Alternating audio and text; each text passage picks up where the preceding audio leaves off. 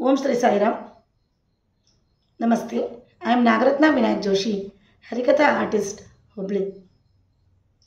Yonta pravishya mama vacha mimam prasuptam sanjeevayati akhila shakti dharaswadhamna. Anyanscha hastacharana shravanatvagadin pranan namo bhagavate purushaya tubhyam. Sankalpamatra parikalpita vastujalam premartrashilam atimanusha divyalilam bhaktanukulam anavadya kripalavalam Sri Satya Sai Namaham pranatosmi nityam. Namaste. Today we will start the second Subhashita of your syllabus. Tyago guno vittavatam vittam tyagavatam gunaga paraspara viyuktau tu vittatyagau vidambana paraspara viyuktau vittatyagau vidambana. Tyago vittavatam vittam. Sacrifice, generosity or benevolence, philanthropy, being altruistic and munificent. All these qualities, being wealthy but having the nature of donating or doing charity, is something different. According to our ancestors or elders, it has been told that Tyago vittavatam gunaha. The virtue of a wealthy person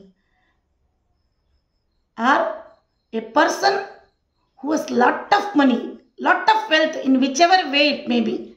It may be the wealth of education, it may be money, or it may be skill, whatever it is. If it is education, it has to be taught to others. If it is money, it has to be donated. It has to be given in charity. That person should be charitable. That person should be benevolent. That person should be munificent.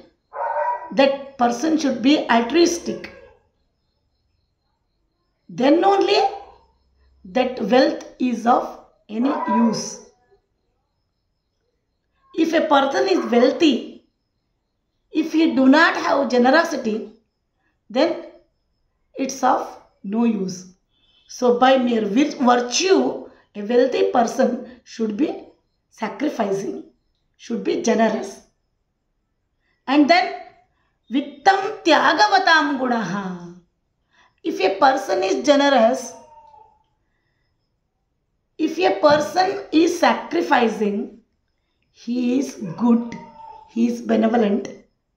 As I have told, he is altruistic, he is munificent. Then he should be possessed with the wealth. His quality of sacrificing should be associated with wealth. That means he should be blessed with wealth.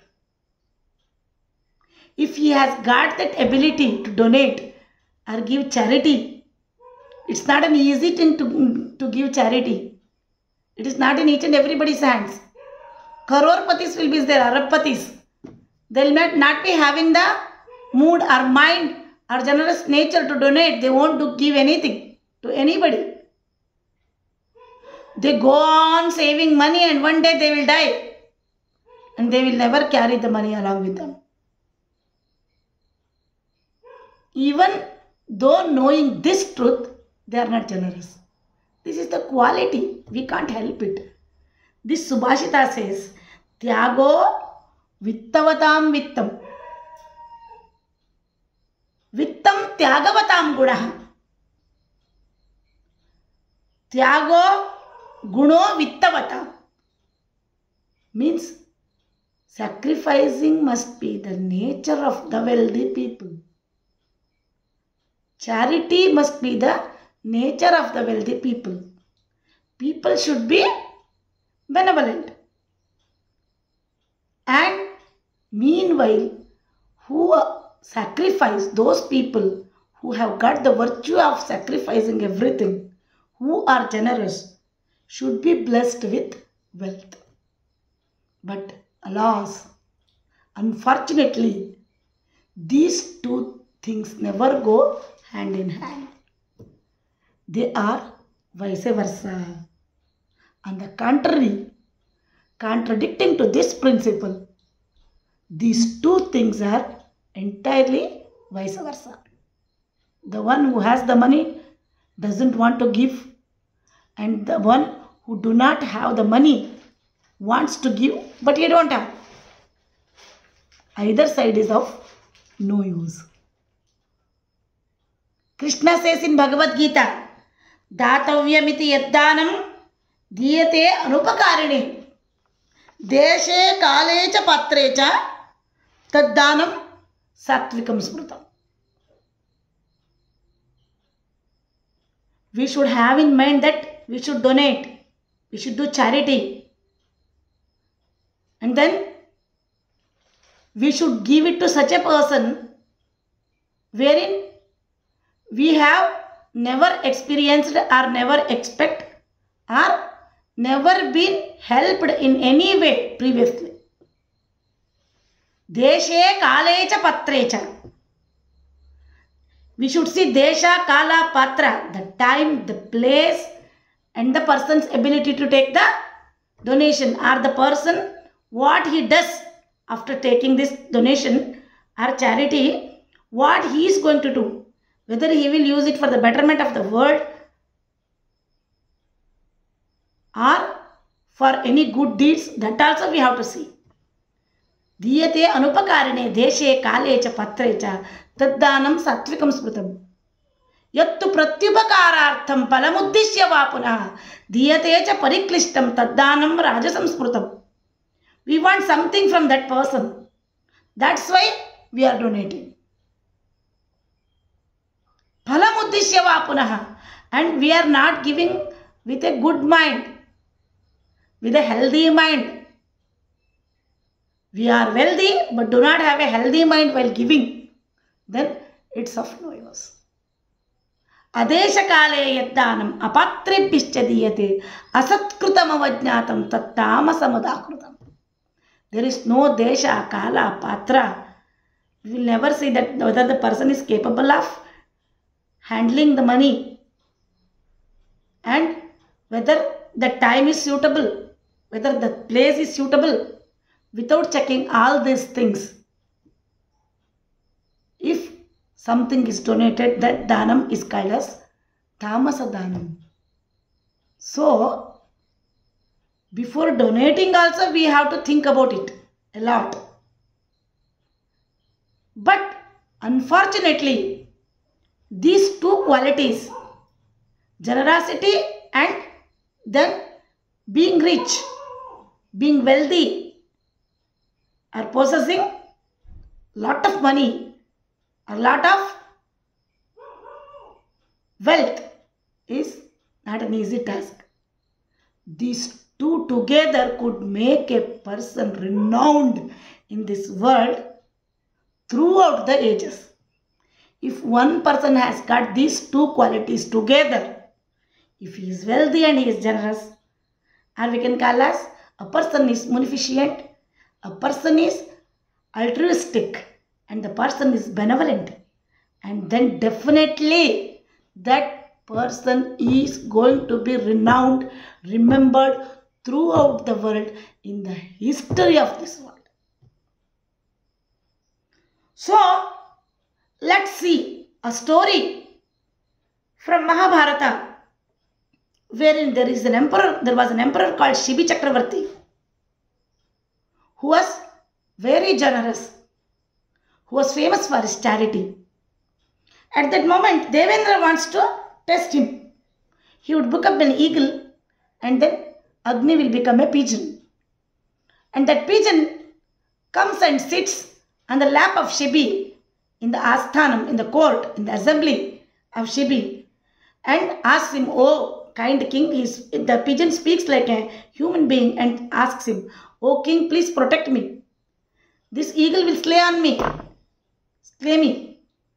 Please protect me." Then that eagle will come over there and ask the king, "Just leave this pigeon away. I want to eat it. It is my food. God has made this food chain. Eagle is my food. Definitely you will make a sin by protecting this pigeon. So just give me my food back." At that moment, Shibi Chakravarti says, "Why you want this pigeon? I will give you fresh flesh. Don't worry. Ask me what do you want. Are you ready to give whatever I want?" "Yeah, I want your flesh from your thigh." Readily, Shibi Chakravarti agreed. And he did cut the pieces of flesh from his thigh. And actually the eagle asks, it should weigh the same as the pigeon. How much the pigeon weighs, your flesh should weigh the same. So a weighing balance has been brought. And then a pigeon is made to sit on one side. And the pieces of flesh taken from Shibi Chakravarti's, the Emperor Shibi's thigh, and it has been put on the other side of the weighing balance. But his flesh would not be sufficient to weigh as much as the pigeon. They are testing, no, they are devatas, they are celestial beings. They are just testing Shibi's audarya or generosity. So at that moment, then Shibi, he will never think a minute. Just what he will do is, he will just go and he will sit on the weighing balance. "See, now I am there. Your pigeon is weighed. Eat me on a whole. See, my flesh is fresh, but leave this pigeon." See, this is called as generosity. This is called as a kind of charity which is just impossible to think in this world at present age. Then the celestial beings Indra and Agni, they will be pleased, they will bless Shibi and they will make him as previous, and Shibi's name and fame is actually throughout the world is famous for his great deed. He is renowned all over the world. So, Tyago guno vittavatam vittam tyagavatam gunaha paraspara viyuktau tu vittatyago vidambana. They are contradictory. On the contrary, these vitta and tyaga, they want to go hand in hand. They are vice versa. But this must be the quality. This should be the quality with human beings, that the one who is generous should possess with money, wealth, and the one who is wealthy should be generous. And if these qualities go hand in hand, these two qualities go hand in hand, then that person would be renowned, would be famous and unparalleled in this world and get all the name and fame throughout. Thank you very much. Tyago guno vittavatam vittam tyagavatam gunaga paraspara viyuktau tu vittatyago vidambana. Namaste. Om Shri Sai Ram.